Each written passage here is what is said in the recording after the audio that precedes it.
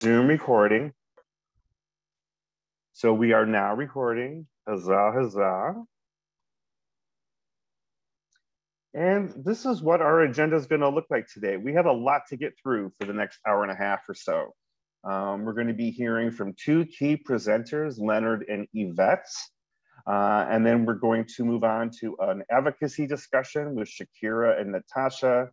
And we're going to close out with some important remarks from Chris and Erica.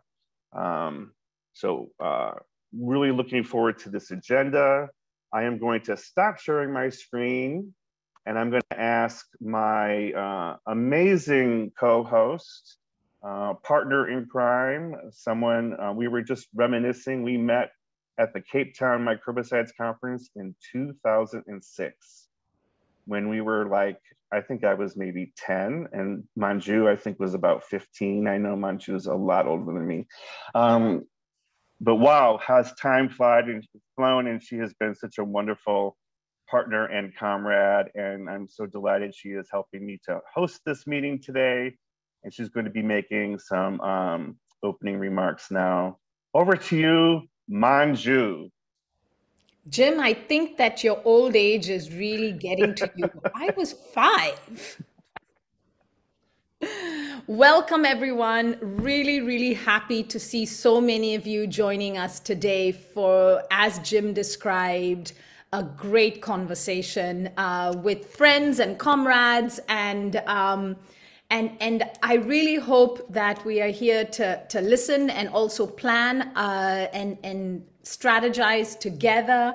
You have no doubt heard about, read about, seen discussion about the vaginal ring over the last couple of years and a lot this year. If you were at Montreal or followed it from afar, you definitely wouldn't have missed the energy and excitement, really calling for choice, calling for access to choice in the research that's done, but importantly in what is available for all of us to pick from, to pick tools that work in our life at the time we need it. While you may have heard, there are a number of countries that are either conducting implementation research or getting ready for it. There seems to be a looming question about long-term access to the ring. And so there's been a lot of advocacy about that. And today we're going to hear some of it. And like I said earlier, while we're going to really focus in on the Dapivirine ring today, this is about a larger conversation about choice, about what does it mean to truly put our money where our mouth is when we say choice is important and that different people need different things at different times of their lives. And what does it really take to do that?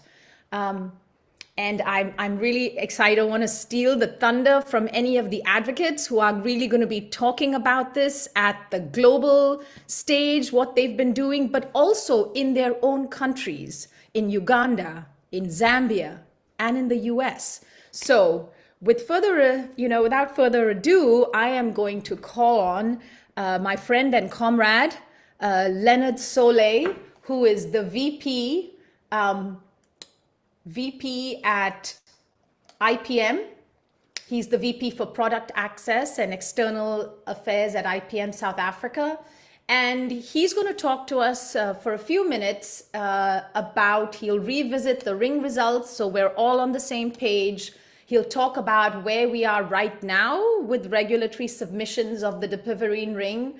He'll give us an overview of ring rollout, where it's getting ready for rollout, where we're still waiting to hear.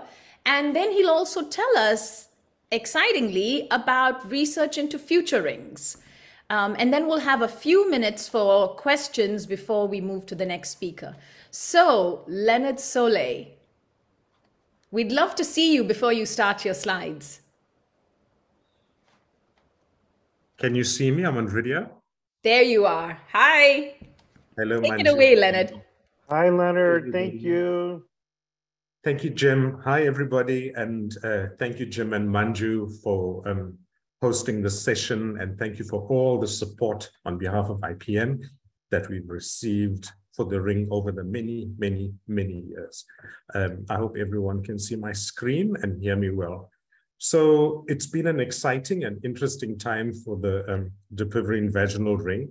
And also, as all of you on this call would know, not without challenges that we have taken in our stride over the many, many years. So over the next 20 minutes, I'll give an overview of critical activities that take the ring from research to product access. I'll touch on research and looking at the questions that we had when Jim sent out the invitation. It would be important to touch on a few aspects. I'll speak about regulatory pathways for the ring and, well, some of the regulatory approvals that we've received, rollout plans, and then also briefly talk about the ring pipeline, which I think is also exciting. So before I dive into everything ring, most of you know that IPM's products have been acquired by the Population Council, something we're really excited about. And the reasons, and I'm sure that we are all contending with these two, especially all of us non-profits in this call. It's financial, and it's having adequate funding to do the work that we need to do. So at IPM, ensuring sufficient funds for the huge undertaking of manufacturing and in introducing a new product has been challenging. And our timing of this was slap bang in the middle of COVID, already overwhelming and already full slate of demands and global health priorities. So it was critical to look at funding and management efficiencies. And I think this acquisition by the Population Council will benefit the ring's long-term sustainability and help ensure that the ring has its place in the HIV prevention portfolio for women. From an alignment perspective, this arrangement consolidates decades of product innovation expertise between IPM and the Population Council. And as you know, the Population Council also works on vaginal rings with their focus on contraception and HIV. And we're hoping that this streamlined product development and delivery pathway over time will benefit the Dapivirine ring and all its extension products as well. So a number of questions have been asked. I'm hoping to answer many of those in this presentation, but I have colleagues, Dayantha Pillay, Sinazo Patra, and Anita Garg on this call from IPM, and I've asked them also, they have the questions that have been sent, and they will be answering the question in the chat, so please feel free to post in there as well. So,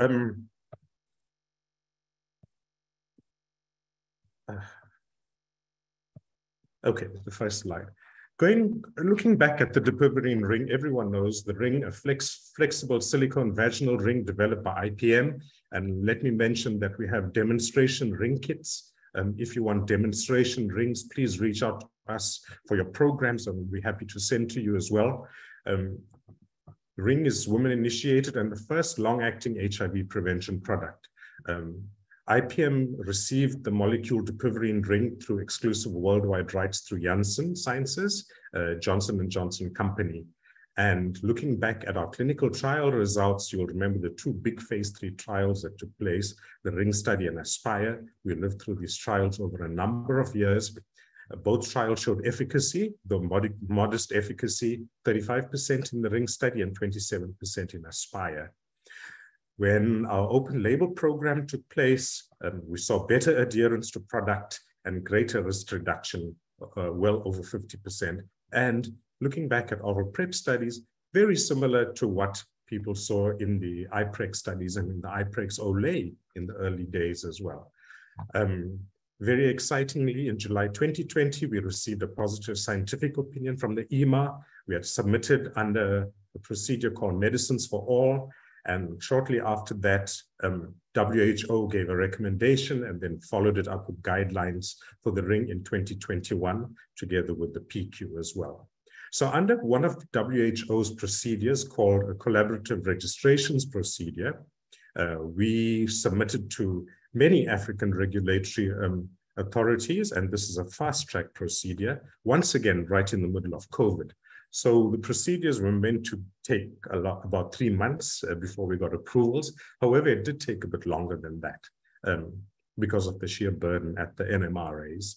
So we're excited to receive approvals from South Africa, from Zimbabwe, from Uganda, Zambia, and Kenya as well. We have approvals from 6 countries. We're still waiting for a few other countries, imminent.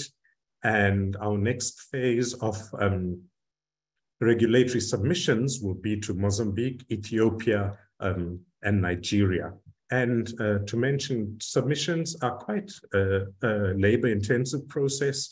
It's submission of the full dossier, which is like 260,000 pages of information.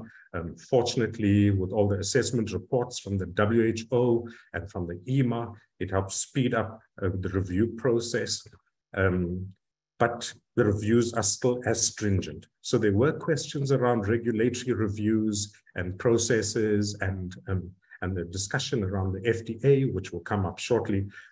Just to mention that the EMA is as stringent as ever, even though the product is not specifically approved for women in Europe, but the procedure that they follow is as stringent. Moving on to the next slide. Before I talk about ring access and where the planning is, I want to give a quick overview of Mosaic. And I know there are many Mosaic colleagues on this call, and including Manju, who is part of Mosaic as well, who can do a much better job at this.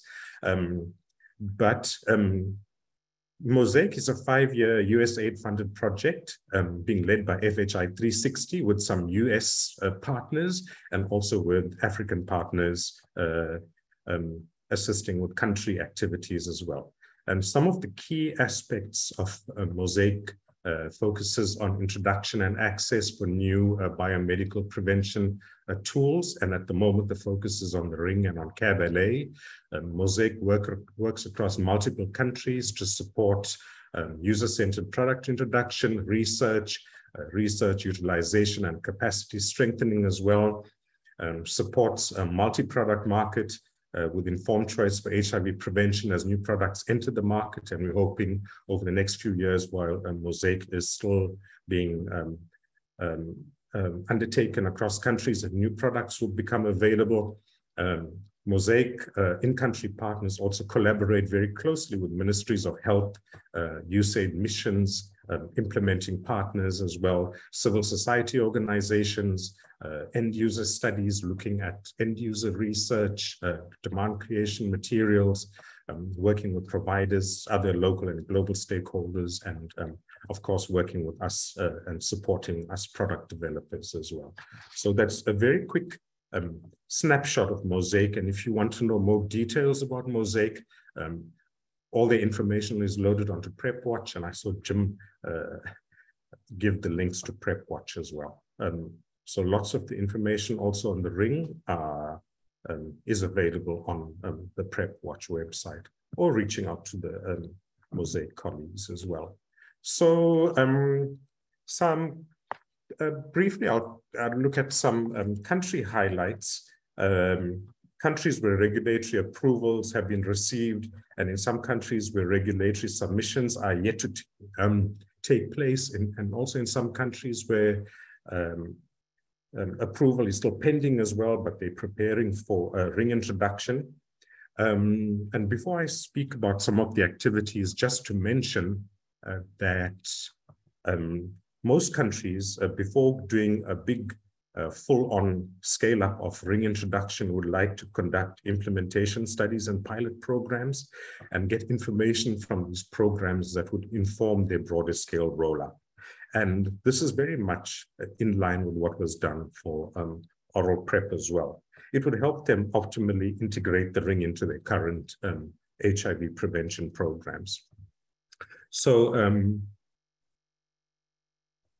just looking at some of the highlights. Uganda, it's exciting to note that the National Prevention Committee has endorsed the adoption of the ring. And I've mentioned Catalyst in a few of these bullets. So Catalyst is an implementation studies being conducted under IRB, which would take place in 5 countries. And this also is part of the Mosaic program as well. So Kenya, the ring is being included in Kenya's HIV prevention guidelines. A catalyst study is going to start there. In Eswatini, a pilot study is imminent in Eswatini as well, a smaller pilot study. And we heard the other day that the MSF, Medecins Sans Frontières, will also be including the ring in some of their programs. And I believe that last week, some rings actually landed in Eswatini, which is really exciting. From Lesotho, the ring is included in the ring in Lesotho's HIV guidelines. And Lesotho was actually the first country to include Dapivirine ring in the essential medicines list, which means that the ring can be rolled out in Lesotho's public sector clinics. Catalyst will also take place in Lesotho. South Africa was, SAPRA approved the ring in March this year, and the Department of Health set up a long-acting technical working group planning for ring implementation. Many of us participate in that technical working group, looking at how ring will be introduced into pilot programs, but also through Catalyst as well. Similarly, in Zimbabwe, also to mention that in Zimbabwe, PSI or PSH was the first to start with the ring program in Africa. They received their rings a few months ago, and they have included ring in the oral PrEP program. Similarly, in Namibia, they do not have regulatory approval, planning for smaller studies. Nigeria very much also showing interest as well. Zambia would like to see data from some of their neighboring countries before they move forward with any ring implementation activities. So it's starting slow, however, it's moving in a positive direction. You will know that the ring's not approved for women under the age of 18 or for pregnant or breastfeeding women. And the MTN, Microbicide Trials Network, has led 3 important studies looking at ring use in adolescent girls and young women, pregnant women, and breastfeeding women as well. The REACH study, the DELIVER study, and the Be Protected study. I'm not going to go through this in detail in the interest of time, but just to mention some highlights. So the REACH study, which included women 16 and 17 years old, presented some findings recently and was really interesting. The REACH study is a crossover study. Young women used the ring or oral PrEP for 6 months, and after 6 months, they switched over. The oral PrEP group took the ring, and the ring group went on to oral PrEP for further 6 months. At the end of a year, they were asked to choose what they would like to use. So it was interesting that 67% of participants chose to use the ring and 31% chose oral PrEP. In terms of safety, there were no safety concerns noted, as we know from our clinical trials as well, that the ring has an excellent safety profile. Acceptability for both products high, 88% for the ring and 64% for oral PrEP. And adherence was great. It's something that we've not seen in clinical trials as well. It's also that when young women know that a product works, they use the product better. The two other studies DELIVER, where pregnant women have been participating, is proceeding well with no safety concerns in 2 cohorts that have completed thus far. Cohort 3 is underway, and data from the Be Protected study, the breastfeeding study, showed very little amount of Dapivirine in breast milk, with once again an excellent safety profile, making the ring possibly a good choice for pregnant and breastfeeding women as these studies complete and we're able to share peer-reviewed data. So that's really encouraging as well. Manju or Jim, I know you mentioned that you will ping me if I'm going over time. So quickly, I wanted to share, and this is going to be an important part of the conversation, I wanted to share some findings from a recent consultation conducted by the WHO's global programs on HIV, hepatitis, and STIs. And for context, IPM withdrew the Dapivirine ring application to the FDA. And many of you have been following this discussion. So I'm just going to revisit it briefly. So as we approached the final FDA decision date, and this was 2 years ago, we received feedback from the FDA indicating that the current data in the ring would not be sufficient to support FDA approval. So IPM took a decision to stop the review procedure. We were told that the HIV-1 risk reduction observed in the 2 clinical trials, the RING study and the SPIRE study, is substantially below the current standard of care option available in the US. And that their assessment at the time was based on the product's benefit-risk profile within the current HIV prevention landscape for women in the United States. And this was, of course, indeed disappointing. So following our withdrawal from the FDA, the WHO, Michelle Rodolph and colleagues were requested by PEPFAR to conduct interviews with African ministries of health, civil society, donors, implementing partners to understand their perspectives and then make recommendations to PEPFAR and also to others. So prior to these results being released, and many of you were present at that webinar, webinar discussion as well, PEPFAR advised that they would not support procurement of ring for wider scale public health programming. However, they would continue to support ring purchases for the implementation studies. So the dissemination of these findings took place in May, and there was a huge outcry from civil society and from many stakeholder groups. I've listed some of the key themes here in the slide.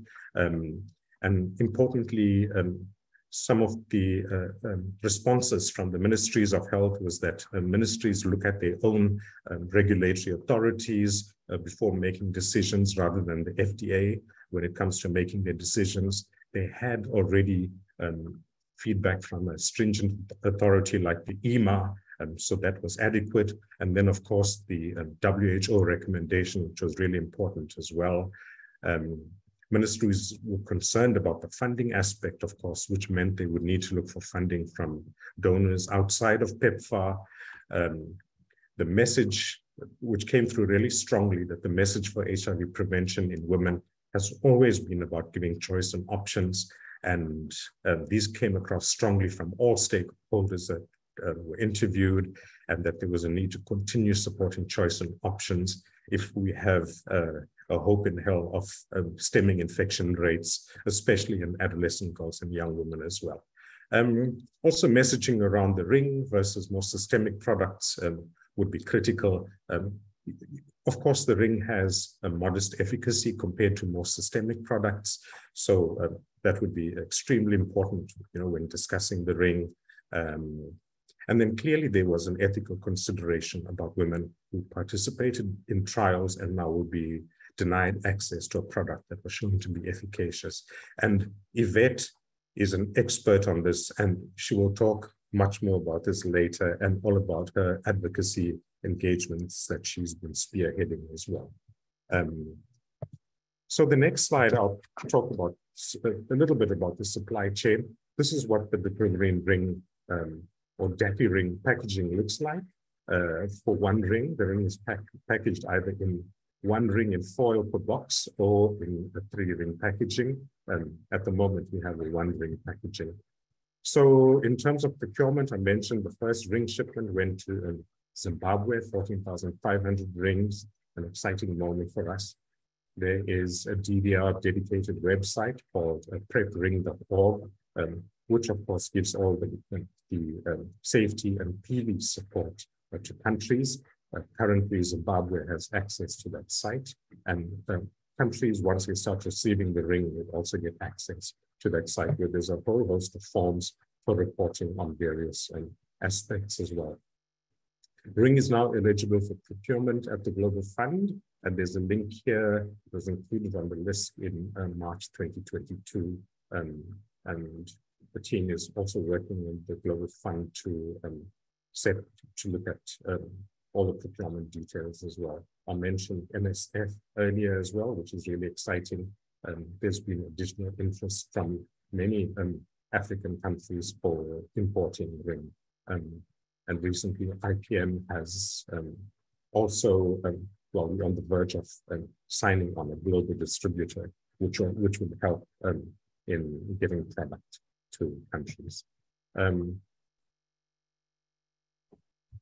Very briefly on the product pipeline,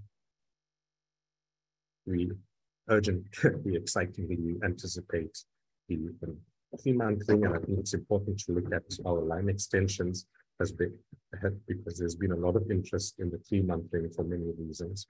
The 3-month ring looks almost identical. It's identical to the 1-month ring in terms of size. It contains 100 milligrams of dapivirine ring. However, it's self-inserted, not once a month, but every 3 months. Same dimensions, formulation, and manufacturing as a Dapivirine. Sustained release over 3 months. And once again, no cold chain or special storage needed. Importantly, the 3-month ring will drop the price by 66%. So that is a huge advantage as well for the public sector. At the moment, a bioavailability study or a crossover study is underway, and the data from this study will be really important when submitting a dossier for the 3-month ring as a line extension to IPM's 1-month ring. So the study essentially is looking at the bioavailability of dapivirine in the vagina, comparing the 2 rings as well. Another product which is a little further out than the 3-month ring is IPM's dapivirine contraceptive vaginal ring. This is a 3-month ring as well with 200 milligrams of dapivirine and levonorgestrel. So it's HIV prevention and contraception as well. And I want to touch very briefly on community engagement. And this slide shows some of the logos of the many partners that we've worked with. So IPM has had a robust and very exciting community engagement and advocacy program that has supported ring research over many years. And not to leave communities behind, this program has continued. While we look at implementation, we've worked really closely with partners like AVAC, who've supported us over the many years doing this work, and of course all our in-country partners as well. So it's been a really important part of the access work as we move forward, and we're hoping with funding that this work can be expanded and continue as well. A shout out to our online program. During COVID, it was really difficult to do face-to-face activities. IPM has a digital platform, Inside My Purse, which is a blog site and a Facebook page. This is led by Sinazo Pato, and this has grown exponentially over the years. It's really great. We've had online Women's Day conferences where we've had up to 7,000 women join the platform, and Sinazo can share a lot more. At the moment, while Sinazo manages the platforms, the platforms, should I say, are hosted and led by Inside My Purse ambassadors, young women who lead the dialogue and all the online engagements. So it's really exciting. So please go and have a look. And this is to acknowledge our donors. And thank you. Thank you so much, Leonard. As always, a really packed presentation with so much information. And I recognize that there will be a lot of questions, but maybe we can take 2 burning questions now, ask others to put any questions in the chat for Leonard to get to, so we can get to our next presenter and then take more questions. So this is the opportunity. We would love for somebody to raise their hand and ask a burning question. We would love to hear the voice of one of the participants on the call. Anybody want to ask Leonard a question directly?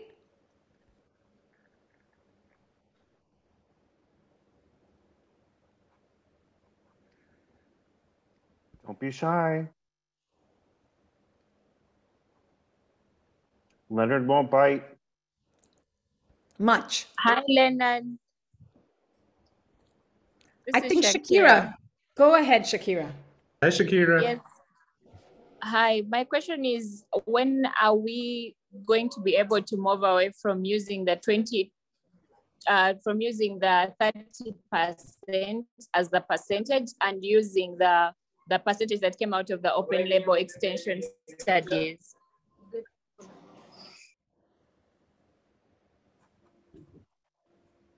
Shakira, so we will continue to talk about the efficacy of the ring that has been submitted to the regulators in your country. And I think it's important to use that messaging.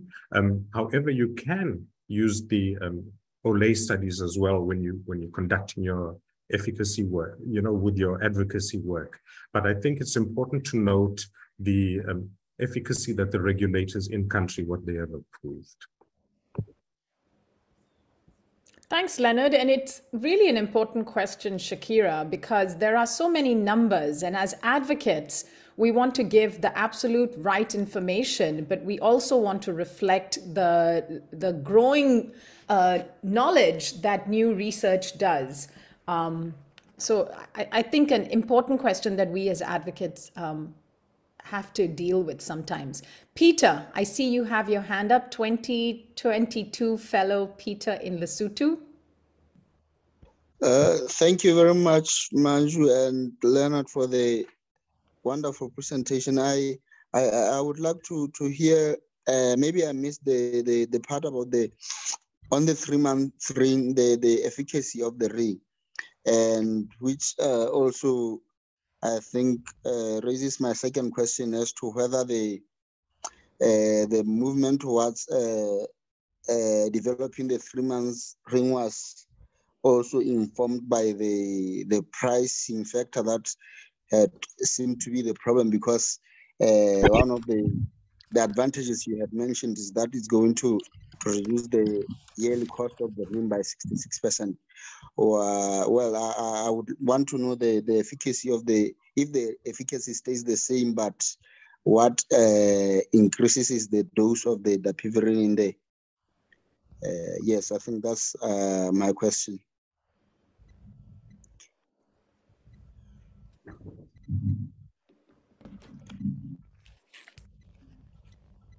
I don't know if I was clear enough.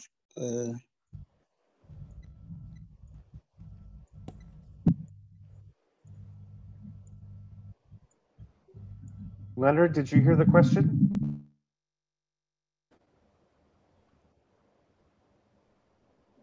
Leonard? Leonard, we can't hear you. You're muted, Leonard.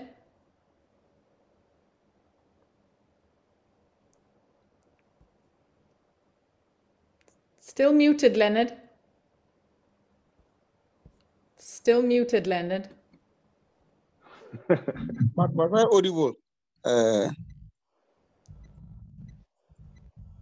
Yes, Peter, you are audible, but we are having a hard time hearing Leonard. Okay, thank you.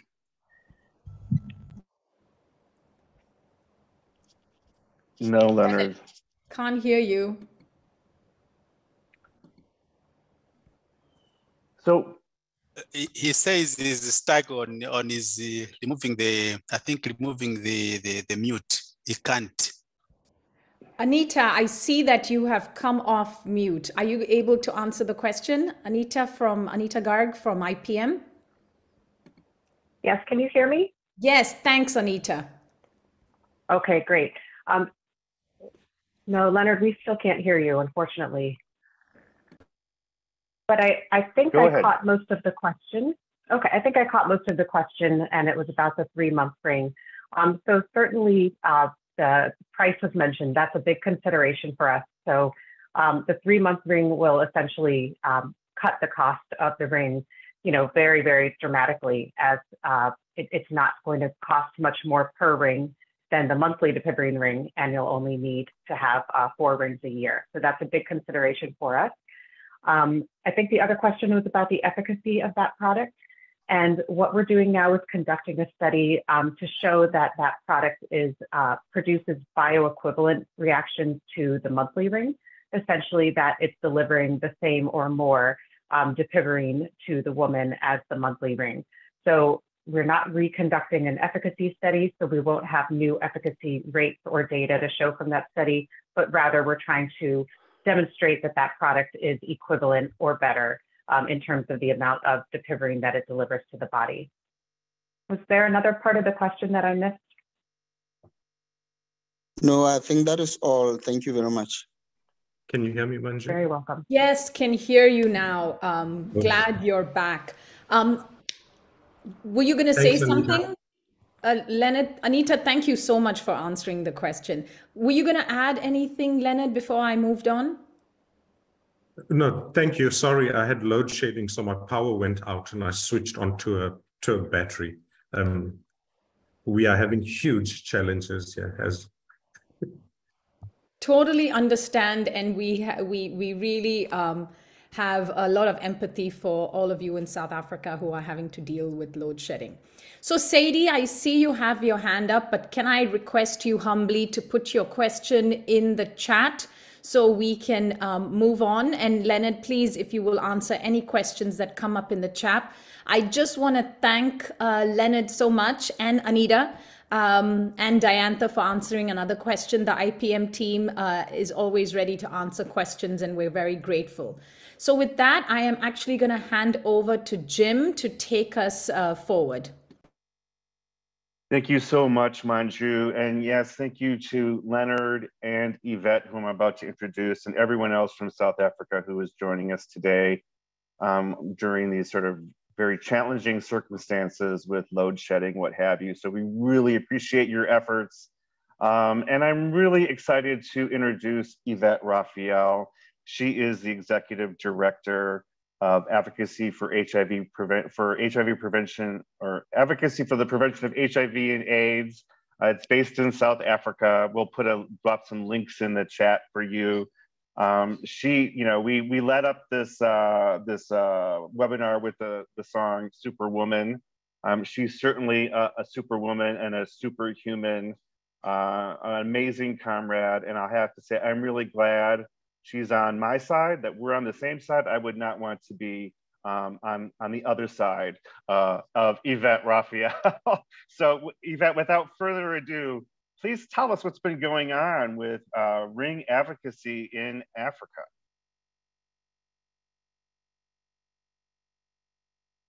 And Yvette, you need to come off mute, my friend.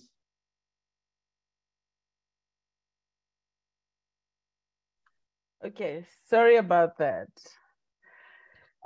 Thank you so much, Jim, for the kind introduction. First of all, I would like to acknowledge every single woman who has been part of the advocacy for the ring over the past 12 years. And I come alone, but many of my comrades are on the line. Many of my comrades are in their communities doing advocacy. So I'd really like to acknowledge them in case I forget to mention the many women who have hope for a ring in Africa. So why the ring? I think most importantly is that we must acknowledge that one of the reasons why women in Africa, women in globally would be excited about anything ring is because it's self-inserted monthly, it's discreet, it does not interfere with sex, it's excellent safety profile, which means women can use it and feel safe around it. And it's also the very first long-acting HIV prevention product.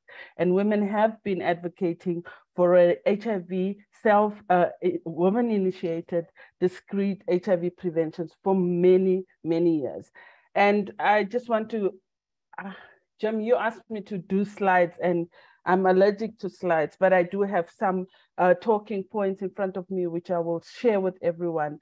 So just a little bit brief background around why we are where we are right now with the advocacy around HIV prevention.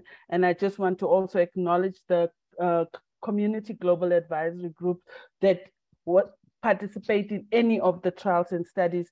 And in 2015, we established the very first community advisory group to provide a forum for civil society advocates and other stakeholders to engage and liaise with study teams. Specifically at the time it was with ECHO, to around the study conduct, review participants and communication materials, and also participate in some of the broader issues related to studies. So our involvement as women and the Global Advisory Board or Accountability Board goes around the protocol development, recruitment, the retention, and also the study completion and the result dissemination. So for a long time, as women advocates, because we are part of studies, we participate in studies, we are the trial participants, we are the women who actually make women in our community participate in studies. So the result dissemination is a very big role of the work that we do.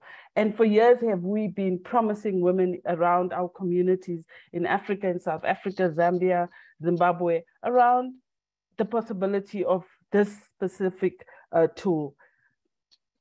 And you can imagine when we had to go back and say, when we have to go back and say to these women, there will be no ring. So the African Community Prevention Accountability Board was formed very early this year. Initially, the work was around the long-acting care ballet, but we thought, what better way for us to focus our strengths, focus our energies, and all of the studies, and the rings study was one of them. And it's from women from the African region and globally. And it is, like I said, the continuation from the groundbreaking work that we did during ECHO. Our advocacy to date, I will just mention that we formalized the African Women's Community Prevention Advisory Board. And I would say Women in Africa gave themselves a very, very important name. There is 29 members representing 6 countries: Kenya, South Africa, Malawi, Uganda, Zambia, Zimbabwe, and the Republic of Tanzania, as Dr. Lillian would say. And we also have comrades supporting in the US, Daison Diallo and Danielle, specifically around this work. So to date, we also had meetings with UNAIDS. One of the good things that came out of the meeting is that the executive director committed to be the champion around the ring and advocacy and advocate at all policy platforms where she will be at. The executive director committed to engage with PEPFAR and Global Fund, advocating for funding around the ring. And during her engagement at AIDS 2022 in Montreal, did we see how the ED of UNAIDS really, really took on this role and advocated for women. We also to date had meetings with USAID. One particular meeting was our meeting with Ambassador John Nkenkasong in Montreal, and the meeting provided us an opportunity for us to present to the ambassador why PEPFAR investment into the prevention agenda and female-controlled preventative tools is important, and highlighting our complementary for the DREAMS program, which means we mentioned how the DREAMS program was a build-up to some of the advocacy that he sees around the ring. He committed that he would then go back to PEPFAR, have a discussion, and also subsequently the Scientific Advisory Board was held on the 8th of September, and indeed one of the agenda items was discussed was the Dapivirine ring, and advocates myself and Chilufia Hapongo made public comments, and that was a big win for our advocacy.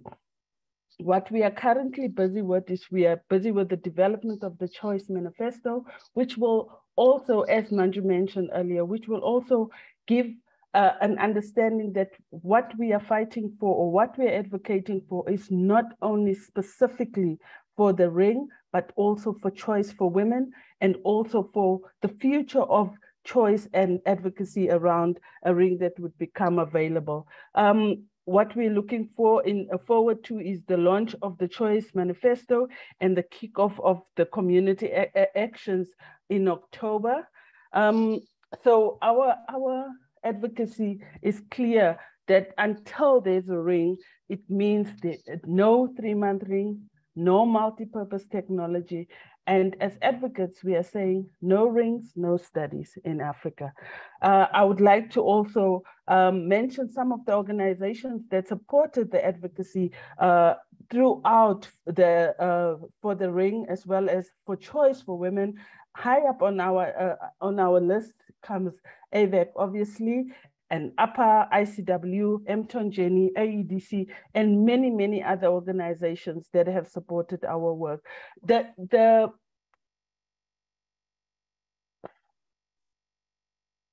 dream for a ring for women in Africa is something that we've been waiting for a very long time. And I hope policymakers, funders would understand that the ring is not only a decision around what I hear a lot around efficacy. It's not just around efficacy. Efficacy will go up once the ring becomes available and women start using it. But we must remember that if women use the ring, obviously the effects of the ring will be much higher.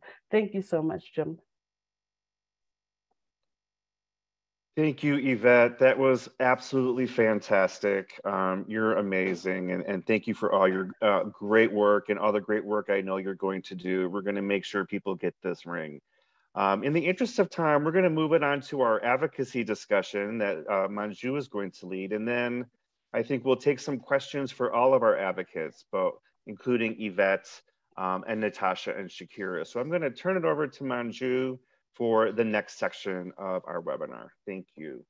Thanks so much, Jim, and more, Yvette, thank you for your leadership. You have been steadfast, along with many others, in really keeping this on the radar, ensuring that people are hearing our voices as advocates for choice and for the ring. And I really just want to acknowledge the role that you've played in this, alongside so many other leaders in this space. So like Jim said, we're going to hear from our other two advocacy speakers, just a few minutes from them each, and then we can have a few questions on kind of the scope of advocacy right now. And so we heard Yvette really talk about this on a global and regional space, as much as she talked about what's happening at country level. But now we're going to hear from two young women who are leading efforts in their countries and working with other young women to talk about advocacy and to get them involved in any efforts to talk to policymakers and move the discussion further. So I see that Natasha is off. She's on video and all ready to go. So we are going to start with Natasha Muila. Natasha is a 2022 AVAC Advocacy Fellow. She is being hosted by the Network of Zambian People Living with HIV NZP Plus in Zambia. And take it away, Natasha. In a few minutes, please tell us about your advocacy in Zambia. Hey, thank you so much, Manju. I hope I'm audible enough. So I turned on my video just for a few moments, just for a few minutes. So again, thank you so much for the warm welcome and good day to everyone that's on this platform. Thank you for joining in. So I would just switch off the video because the internet is quite unstable and you may lose me along the way. So I'll get right into it.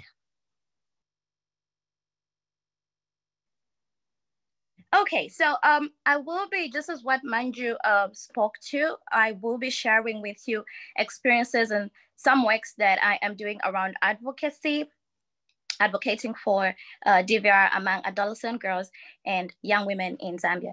So the reason, or really the passion to advocate for HIV prevention method that is woman initiated and gives a woman the power to make a decision autonomously, stems from a personal cause. And I say personal because I am a young woman myself living in Zambia, and I have experienced and can relate to the many challenges and injustices that puts women in vulnerable situations, thus making us highly susceptible to HIV infections. So Zambia is a country where it embraces a patriarch system. And because of that, our culture, our societal norms, religion, economic constructs, and injustices put women in a position where we're unable to have, the power to make decisions. Could be in our homes, places of work, and mostly sexual relationships. So some of the stories that I've had to listen to during my works of advocacy from women, I'll quote a few, and some of the women would say, only the man should provide a condom to use during sex, and only when he wishes to, which is rarely the case because they prefer not to use condoms. Also, another woman would say, I cannot use oral prep, even when I am aware that my male partner is having multiple partners, because when he finds the oral pills, he will accuse me of being unfaithful. Another would say, I have to have unprotected sex when my male partner says we need to, because if I don't, he will no longer financially support me. Another woman said, my family encourages me not to use condoms as a married woman because it is disrespectful to my husband, despite him having multiple sexual partners outside our marriage. So now all of these stories that I've quoted, these are young women's reality. And these stories really make me sad. They make my heart bleed, in that not only do we lack control and autonomy, we also lack an HIV prevention method or two that has been made available, but is not yet approved in Zambia, for example. And the Ministry of Health, Zambia, I think Lena touched best on this. Recently, they shared a circular where they stated that as government, they wish not to approve the Dapivirine vaginal ring right now in Zambia, and they wish to learn from the results of the ongoing studies happening in Kenya, South Africa, and Zimbabwe, and therefore they will not add it to the HIV prevention guidelines. It is a tough road. It is very challenging. However, the government is open to discussions, and as CSOs, we requested for the government's audience, and we are waiting for a follow-up meeting that where we'll be able to talk more about the questions and lessons that they hope to learn or wish to learn from other countries to make a decision on behalf of the Zambian women that are having this burden, that have to deal with a high burden of HIV infections.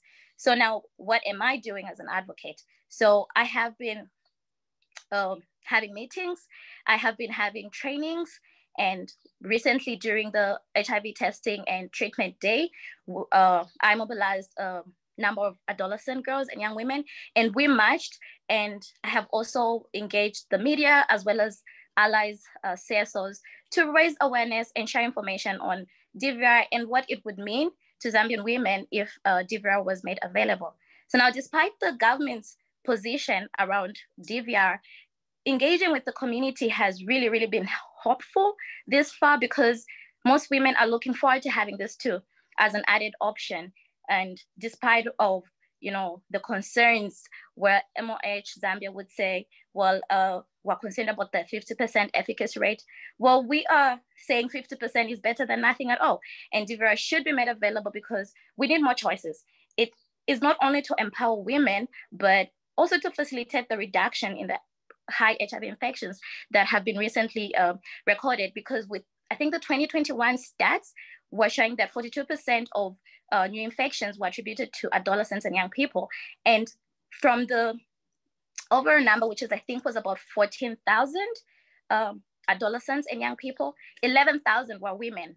11,000 were women. So that is very, very concerning.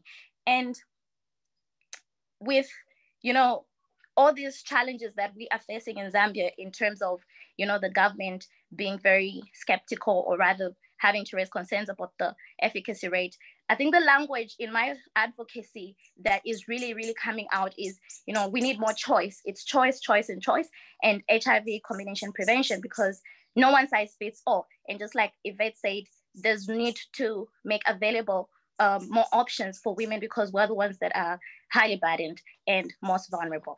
So to wrap this up, these are some of the works that I've been doing. And again, yes, Jim, choice, choice, and choice. Thank you so much. Bravo, Natasha. Thank you so much for So clearly describing what's happening in Zambia and what you and other young women are doing. You are really leading us into the future with your energy. Thank you so much. And now let's hear from another young woman, Shakira Namwanje, who is with UNASO in Uganda, another fierce advocate who is mentoring and working with other young women to really make their voices heard on this. Shakira, can you come off? Can we see you for a minute before you start, or at least hear you? I don't look my best right now. No worries, we can hear you. Thank you, Manju. Just to speak briefly, I appreciate the previous speakers and mostly for emphasizing the choice word. And here in Uganda, following the advocacy that we are doing, that is our key word, choice in HIV prevention for young women, for women and girls. And so far we have done a lot of advocacy regionally through the CASPA project that we're implementing at UNASO. We have engaged AGYWs, female sex workers in the regions, and educating them about the ring and how it works. And this has created excitement among women, and they are really excited to get to use the tool. And one of the things that really gets them excited is the fact that this tool has been used. Oh dear. Shakira? Used by women in Uganda before, so it's not like it was in trials outside of Uganda, but this research happened in Uganda.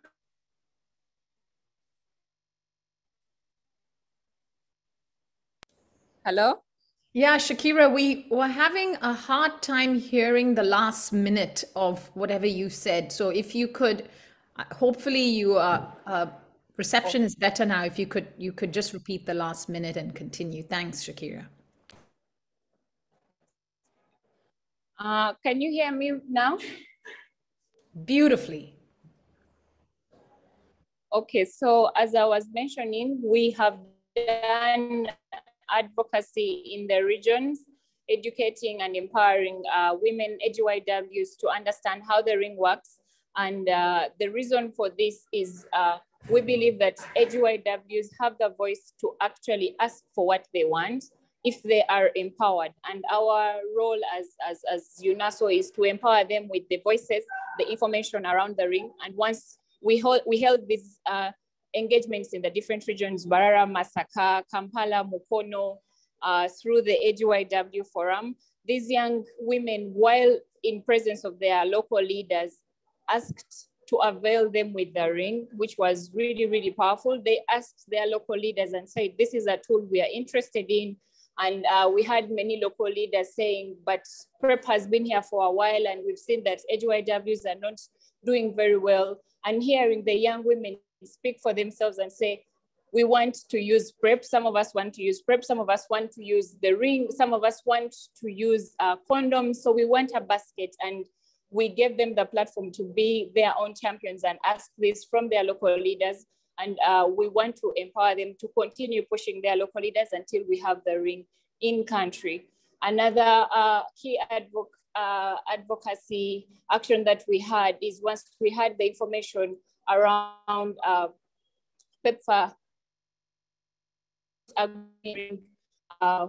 this hit as advocates in Uganda and as young voices had. And the first idea that we had or that we came up with was to sign a petition. And we had so many people cheering on or signing the petition and saying we need to push this in areas where they don't have access to online platforms or signing the petition online. We had people signing with their hands on paper and saying, will this get to the person that we need the information to get to? Young people came to Twitter and did a Twitter storm and voiced their issues around the ring. And of course, through the CASPA projects that we are implementing at UNASO, we were holding the Women's Summit, I think in July, if my memory serves me right. And during this Women's Summit, women and other young advocates, young boys and men said, we need to support the ring advocacy and we can take it further or up a notch. And young people took to the streets, young women marched on the streets of Kampala, voicing that they need and demand funding for the ring. We see that our government says they are adopting the ring, but we need to see further action away from just stating we are doing this, and we need to see actions come out of the commitments that are being made by our government. Thank you. I hope I've summed it up. You did, Thank you. Over Shakira. to you, Manju. That was fantastic, Shakira. And thank you, Shakira, Tasha, and Yvette. We are going to take one quick question, follow-up question around advocacy before we move on to, we have brief remarks, two really important conversations, or brief conversations. One from Chris at the Global Fund, and then Erica, a US researcher, is going to talk about the Dapivirine ring situation in the United States, which isn't great right now. So before we get there though, do we have a follow-up question or comment? We're looking for someone to raise their hand and come online or come on screen. Of course, you can always ask questions in the chat, but would anyone like to follow up with a question for Yvette, Tasha, or Shakira? And I see someone some of us may know. Intando Yola, is that you? Go ahead, Intando, come off. Yeah, there you go. No, this is me, Jim. Thank you very much. Well, I mean, really, there's so much work that is happening around ensuring that we turn the tide against new HIV infections. And I think my comment really, which is something that has just hit me, and especially for some of my comrades who I know, who are openly living with HIV. And I think it is really, I mean, I don't have words to really describe it, but I think it is something outstanding and something that as the field of HIV prevention, we really have to talk about and acknowledge how women who really openly live with HIV have dedicated their time and their lives to really advocate for HIV prevention. And I think it is many things, and part of it, it is really being selfless. I think we often talk about it as advocacy for HIV prevention, but I think it is more than that. And I think this is really something that we have to take time and really acknowledge, and perhaps even tell stories about why HIV prevention is really carried by all of these women to really make sure that the future is that of that is free of new HIV infections. I just wanted to make that remark. Thank you, Intando. Beautifully put. And I said we were going to do one question, but I'm going to break my rule. I'm going to go to Sia. Please make your question or comment brief. So thank you so much. Go ahead. Go ahead, Sia. Okay, thank you so much. Okay, on my side, it's not really a question, but as to the effectiveness of the Dapivirine, it will just have a role to play in responding to integrated GBV incidences among the user as compared to the PrEP and other prevention intervention programming. So maybe it's high time now that we have an integrated strategy where the Dapivirine will be of more of demand by the beneficiaries. So we just need to organize or put into into place the modality where we see the communities are more informed of the ring and they are willingly to opt using the ring. Thank you. Thank you, Sia. Well, really well said. And I'm gonna hold questions now until the end. We will take some time after our final speakers have made their remarks. So if people wanna stick around, we will continue to take questions. And I just wanna really underscore what Sia said before we move to Chris from the Global Fund. There is a role, right, for things that are not 100% effective necessarily. The best product or the best intervention for someone is the one that they're going to use. And if you are able to use and you want to use the ring, that is amazing. And that provides you way more protection than if you were using nothing. It's also something that a woman can control and has ownership of, which is really important and something that has come up. I think something the whole field has to really grapple with is this idea that the only attribute for an HIV prevention intervention is high efficacy, that that's the only thing that people care about, that's the only thing that matters. And in fact, that's not the case. There are many attributes that matter and that are important to people, and we have to listen to the folks on the ground, like the folks we have just heard from. So I'm gonna get off my soapbox for a second.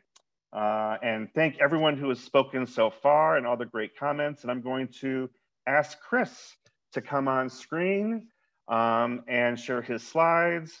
Chris, tell us a little bit about where you're from and then go ahead and make your comments. Thank you. Yeah, thank you. I'll be brief because my voice quality is not great. So first, thank you for having me. And I'm the PrEP advisor as well as new product introduction advisor at the Global Fund. And so we've been getting a lot of questions about, especially in light of PEPFAR stance, about the ring, does the Global Fund support implementation of the PrEP ring? And the answer is yes. So the Global Fund is, as a WHO recommended product, the Global Fund stands ready to support countries introducing and implementing the PrEP ring, whether it's in the current grant or in the next funding application. So important follow-up question people get is, well, how do we advocate within the country for and make our voices heard about our demand for the ring? And so that, it's great for the Global Fund and those of us who sit at the Secretariat to know that, but funding applications and changes to current grants are developed through country coordinating mechanisms. So that's a group of stakeholders that exists in country and involves civil society, government, and a number of stakeholders. And so I wanted to make sure that everyone here is aware of how to contact those CCMs. So Jim will send these slides out. Jim and Manju will send these slides out afterwards with the links, but there is a website where you can go from the Global Fund, and you can select your country, and it will tell you who the administrative focal points are for the country coordinating mechanism. I would recommend that you email those people, let them know that you want the ring, let them know you want to be part of the conversation. Part of the Global Fund's kind of system that is set up is that those conversations around grant applications and funding have to be very inclusive. And so your voice is going to be really important in those settings. So contact the administrative focal points for your country. Let them know you want to be part of the country dialogue. Ask them how you can engage. Let them know that, what you want, whether it's for the ring or anything else. It's really important that those of us who are, disproportionately affected by HIV voice our concerns across a number of things. So I will lastly put up my email address, and I'll make sure it's dropped in the chat. And please feel free to reach out to me. And thank you so much.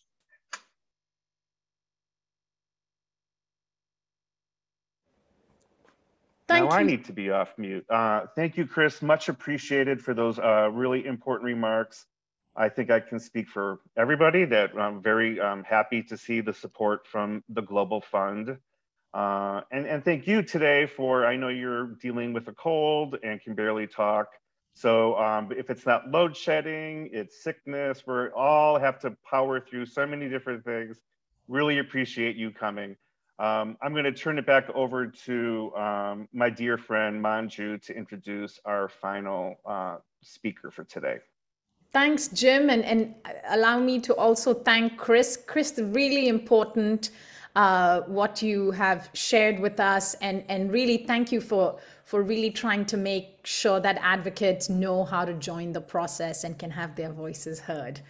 And talking about have their voices heard, I am very excited to welcome Erica Golub, who is a professor of health sciences with a real focus on HIV prevention for immigrants and women at Pace University. She wrote a fabulous paper about women in the US need the ring too. And we've asked her to really make sure we spotlight that even though we've been focusing on advocacy for African women to have access, it's really important to consider what's happening in the US. Erica. Well, thank you very much for the introduction, Manju. Can everyone hear me? Yes, perfectly. Great. Thank you. Okay. I actually don't have slides. I have a few bullet points today. It's been so wonderful to hear about all the progress and the inspiring advocacy going on around the world, particularly in Africa, around the ring. And I just keep reflecting on how many decades we have to do this. And I feel like, I've been working in women's choice issues as a scientist advocate for now in the 4th decade for different products. I wanted to give just a very brief background on our publication I wrote and published recently with a student, Raven Vaughn, which talks about the need for FDA to approve the ring in the United States. And the sort of overriding concern that FDA's sort of informal opinion that prompted then the IPM to withdraw the NDA reflects sort of, there's a great concern not just about the ring, and this is a theme that you've all been highlighting this morning, but really does talk about and really elevates concerns about all the products coming forward that women can control or initiate.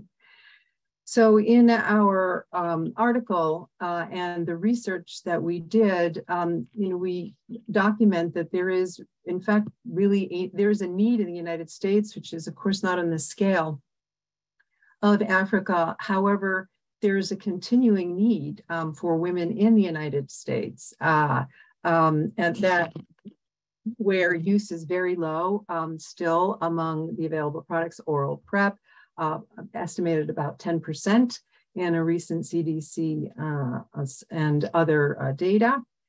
And a large literature that we've all been talking about on why women need more options to combat and to prevent HIV infection. It hasn't been easy to connect the dots from FDA's informal comments, and I really actually learned a lot from you, Leonard, from something that you mentioned this morning, a little bit more on their phrasing that they used in their sort of discussion with IPM about the sort of efficacy being lower than the standard of care. So what we actually had to do for the article was kind of connect the dots, which was from sort of the very little information and really nothing public to speak of, based on, my prior experience with the FDA going back into female internal condom days, and even before in contraceptive barrier methods. So what we did was we sort of marshaled as many arguments as we could to support the idea that FDA perspective is misguided and uninformed, and it relies heavily on a comparison of trial-based efficacy that compares the ring to the oral injectable PrEP without weighing in other significant factors, a whole host of other factors that concern women's ability and preferences to actually access the now two highly active products that are approved in the U.S. We pointed to a focus around reproductive justice, that Black women in the United States have far poorer access to and far lower rates of oral PrEP, for example, in the US than white women, vastly different rates.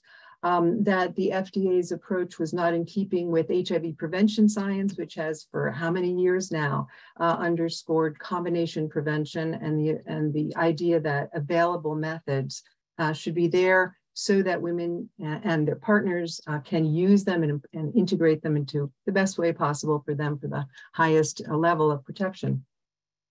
And that the FDA, in fact, and this is sort of longstanding that I recognize, has conflated efficacy with the risk of a product. And I'm glad that many of you mentioned the safety profile of the ring, because it's not clear in FDA's sort of statement and in the WHO consultation, this idea that the agency remarks might be sowing confusion about whether the ring is actually dangerous. So we do actually make a distinction in our work about efficacy and inherent risk of the product, which is a very safe product, and especially when you put it in comparison with oral and injectable PrEP and the sorts of follow-ups that you need, clinical follow-ups and baseline measures. We mentioned that FDA has remedies to, in fact, to address issues of patient and client understanding of complexities about partial effectiveness. There's a sort of what's called a REMS remedy that we mention a bit in the article, which is things like, black boxes or high, certification of provider training that could be done and has been done for many products, including Apretude, where FDA, sets into motion something that where there's a sort of an assurance that patients, clients understand things like partial effectiveness. That wasn't even sort of even brought up here or mentioned as an option because things were shut down pretty quickly, and that the FDA opinion is not in keeping with other global health and regulatory bodies. So there's a number of other things that went into the article and the work, and there's another, there's also my perspective as someone who's been in and around FDA decisions for a long time on these issues about women's efficacy that I didn't go into in the article, and just the idea of women being able to understand complexity. This came up a lot in female condom, and sort of know what to do with barrier methods. So none of this is particularly surprising in a way from the FDA, but it represents a really serious sort of precedent for now and for future products. And so very briefly to conclude, we called for advocates movement for US FDA approval. And I guess the easiest, fastest, or most direct way we saw to call for was to ask, to advocate for the FDA to invite the sponsor, who's now the POP Council, of course, to resubmit the product and to, at the same time, demand wider stakeholder representation. So we can get out of the sort of the FDA advisory board bubble. However, there's lots of other ways forward, I think, and we really need to put our heads together and brainstorm on those. And I'm very eager to be involved in that work. And thanks again for inviting me to make remarks. Thank you, Erica. Beautifully put. Thank you for all your efforts on this. It is, deeply upsetting that this ring is not available or not accessible to women in the United States at this moment. And I really appreciate your efforts to change that narrative and to push back on that. So thank you, thank you. We are at time, but I think there's maybe time we have, if people want to hang out and have a few QA, a little bit of discussion. I see most of our speakers are still here. And I see Moses has his hand up. So Moses, do you want to come on screen and ask your question, or go verbally and ask your question? Yeah. Thank you so much. My name is Moses, speaking from Uganda. My question goes to Chris, who has presented on behalf of the Global Fund. I was wondering, and I want to hear from Chris, if the status of the ring in which it is at Uganda is enough to have this included in the application, in the national application for Global Fund, because in Uganda, the ring is just registered. So I wonder whether that is enough. If that is enough, then that's good news. I am part of the writing team, and so we shall include it. So waiting to hear from Chris. Thank you. Moses, I am sorry to say, Chris had to drop off. He does have a very bad cold, and he went to urgent care to take care of it. So if you would like, if you wouldn't mind, if you could email me your question, I will drop my email in the chat right now if you don't have it. And I'll make sure Chris gets it. I'll connect you two through email, or I could just do an introduction to you to an email, and then you can get your answer directly, okay? Thank you. Good, thank you. Thank you. And I know Bridget had her hand up earlier. So thank you for your patience, Bridget. Go ahead and come off mute and ask your question or make your comment. Thank you so much, Jim. My hand is sore. But I want to thank all the presenters for starters. And I really want to applaud to other voice. There's someone that really was saying there's a lot. I think it was Ntando. There's a lot happening. There's a lot of work that groups of girls and women have been doing to see that not just the ring, but to pronounce what this means when we're talking about choice for girls and women. And of course, the networks of women living with HIV, there's a lot of work, and I want to really, really applaud every single person on this call, off this call, wherever it is that they are, that, you know, that have really put in effort and energy to push this forward. I would love, because I know we have seasoned advocates, activists of women's health that are not necessarily women. We have people like you, Jim, and I've seen you talk about choice, talk about the ring, people like Ntando. But I was just thinking out of the box, how do we get organized networks of women, of men to talk about the ring, to talk about choice? You know, the way we have this movement, and when we are talking about the ring and choice and the movement, we see girls and women and advocates so passionate about this. I mean, it's about us, we should be passionate, but I would love to see from that side of the continent, a movement driven by men. And I think this would really make a very big impact when we are talking about choice from their perspective. Why is it important that, you know, that your women have, you know, a basket of options? I think for me, that would be something that we should be targeting. How do we engage our advocates, the men in our communities, to stand up and speak, not to speak behind us or over us, but to have their own movement and voice about the ring and about choice. Thank you very much. Back to you, Jim.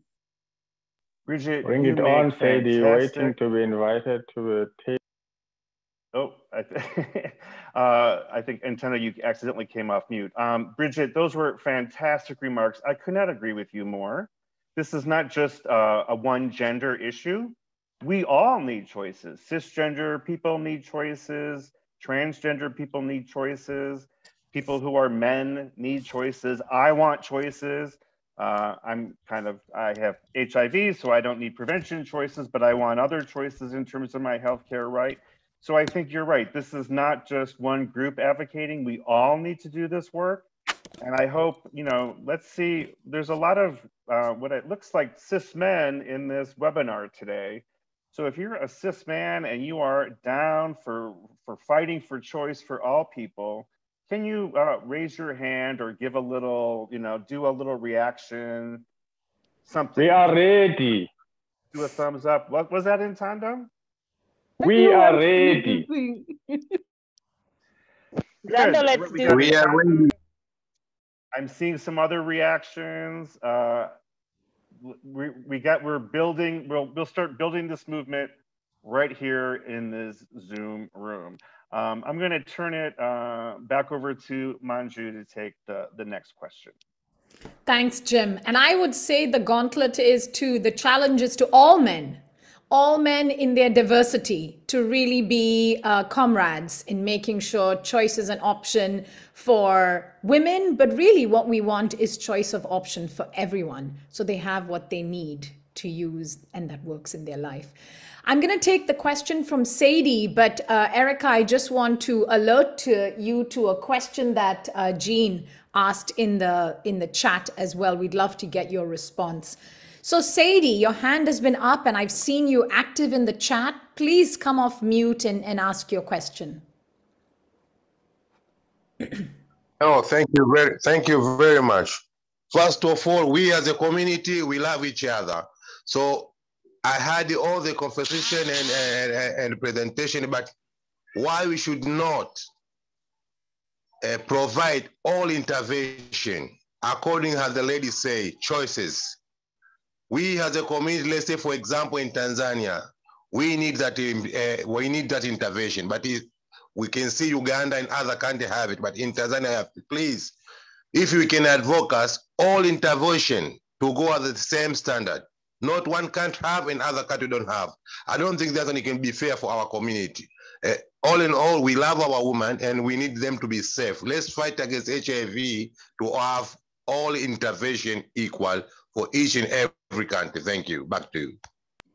Beautiful. Thank you so much. I think that is a gorgeous way for us to end with that note from you, Sadie, really calling for equity and ensuring that all countries and all people have access to the tools they need. We could go on for a while having this discussion, and I thank all of those people who stayed online. We're losing people fast. And thank you so much to the presenters who have all stayed here. I really want to encourage each and every one of you to continue this discussion with each other and with the presenters. Most of them have shared how you can reach them, but we'll get their permission to share that email as well when Jim sends all the information out. I really want to thank the presenters for staying with us today and sharing their perspective and the information they have. The fight continues. The fight for access and equity continues, and for choice.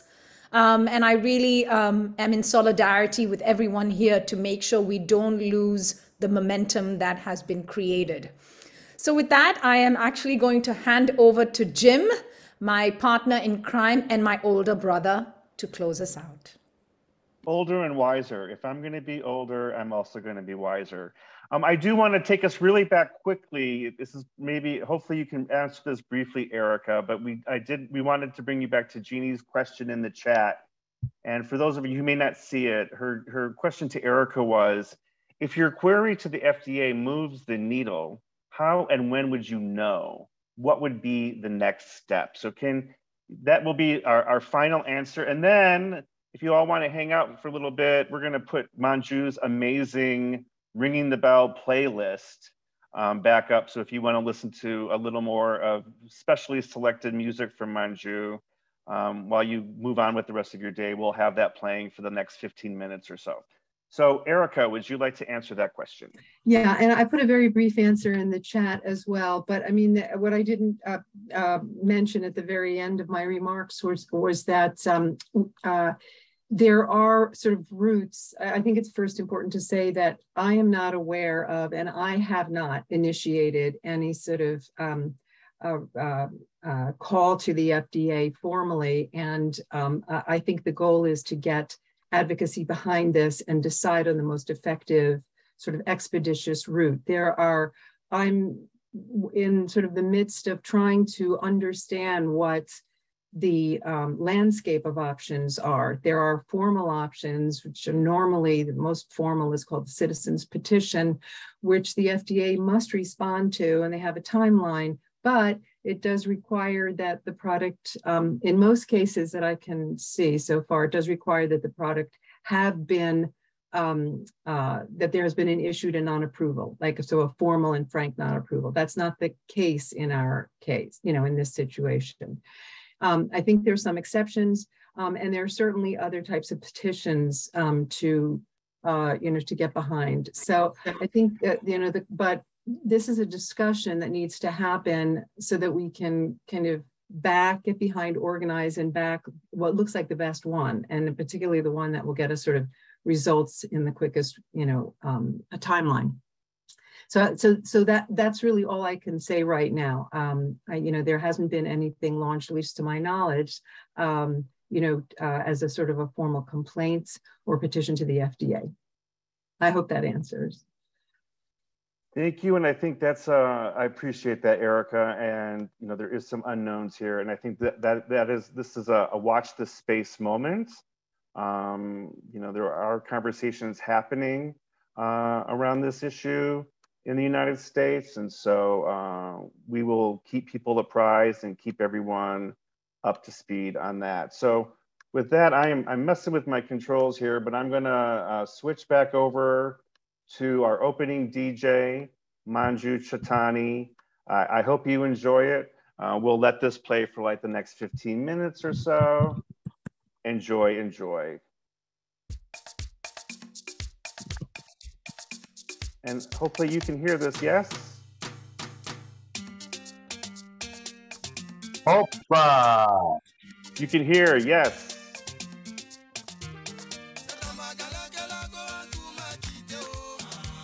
Oh.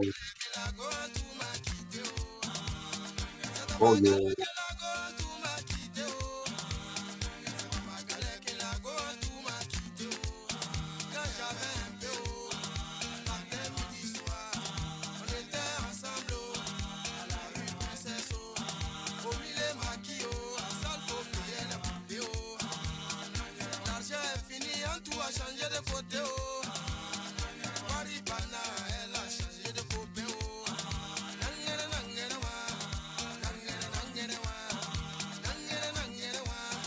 DJ.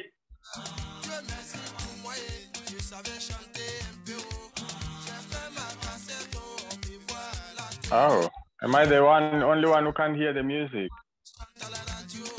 Oh.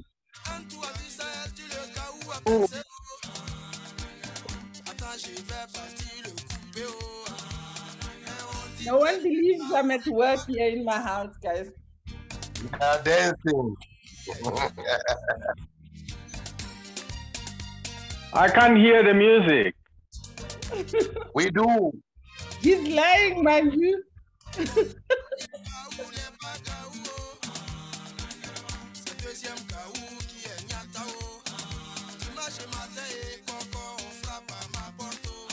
it right.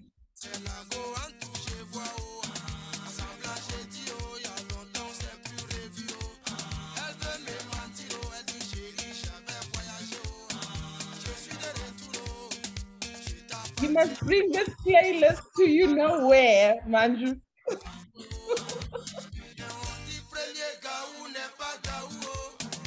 And come up with a much sexier DJ name. Oh. All right, what's your sexy DJ name, Manju? I have to come up with it. Manjuza.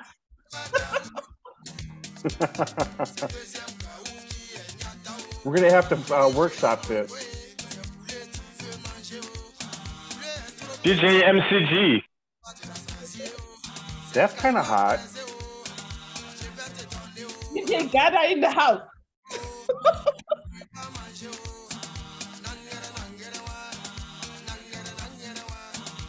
I miss my family. I feel like I should say hello to my peeps, my friends. Hello. Hello, who's that? Hi, Rossi. Are you dancing, Rossi? Rossi. Hi, Lisa Lossi. Hi, I am dancing, yes. Risa Lossi. Lisa Lossi. I am looking forward to seeing you, Yvette. I don't know, Ntando, were you invited? Or